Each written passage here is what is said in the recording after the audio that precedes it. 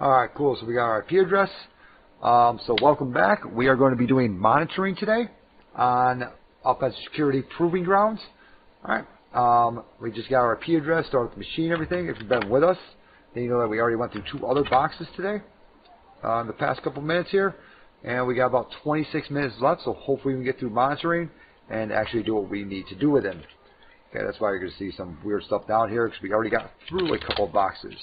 So let's CD, or actually let's make a directory for monitoring. Alright, CD into monitoring. Oh. Let's remove monitor.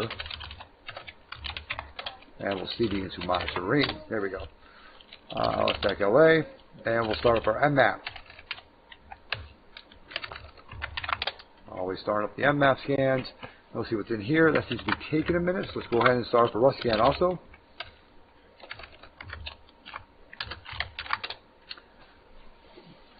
What's he doing back there? Ah.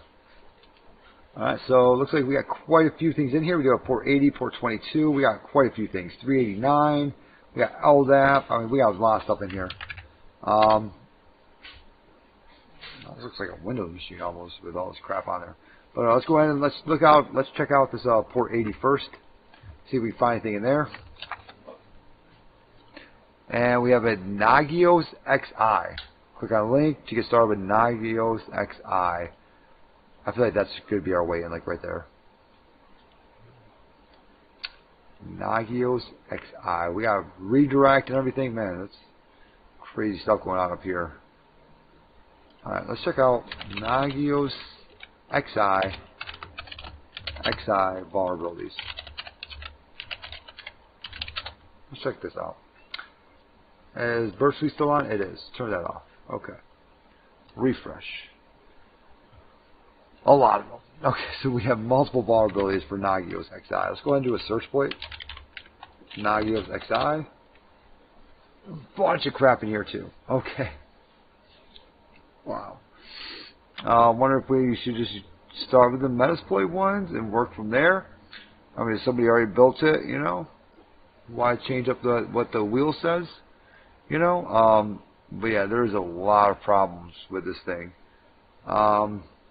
Let's go ahead and look up, see if there's anything with, because I don't know what the username and password is. So let's try Nagios XI. Something I always like to look at whenever I don't know the system.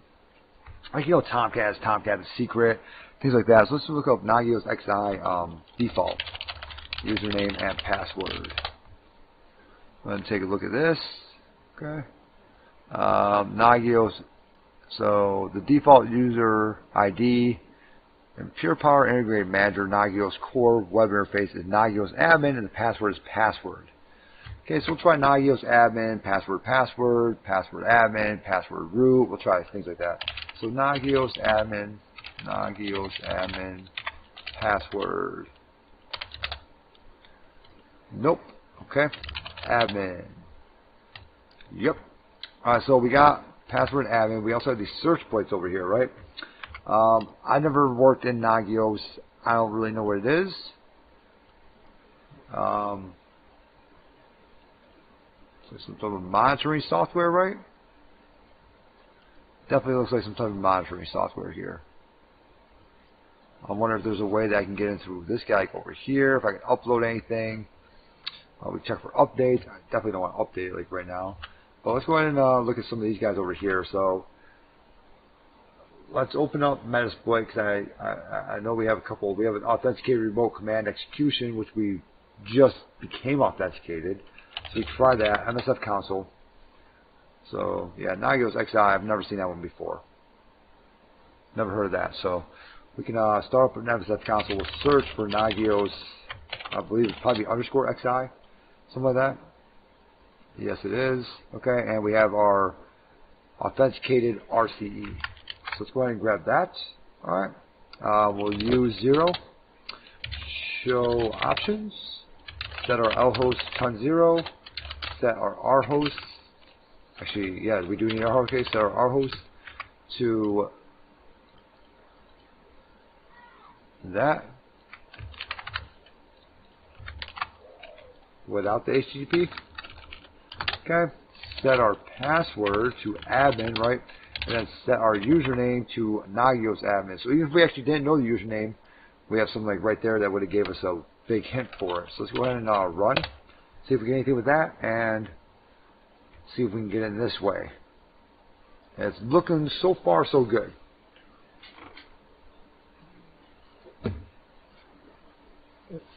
Awesome, we are. Okay, cool. So we did get in. Do a PWD. We're pretty deep in the system too. So let's go ahead and type in shell. Which Python? Might have to do a Python 3. Nope, we do have a Python in there. Let's go ahead and stop this. We already made a shell on here, right? So let's go ahead and cat our full shell here for Python. Figure out who we are. I feel like we're probably www data. We are root. Oh. That's it. We're already root.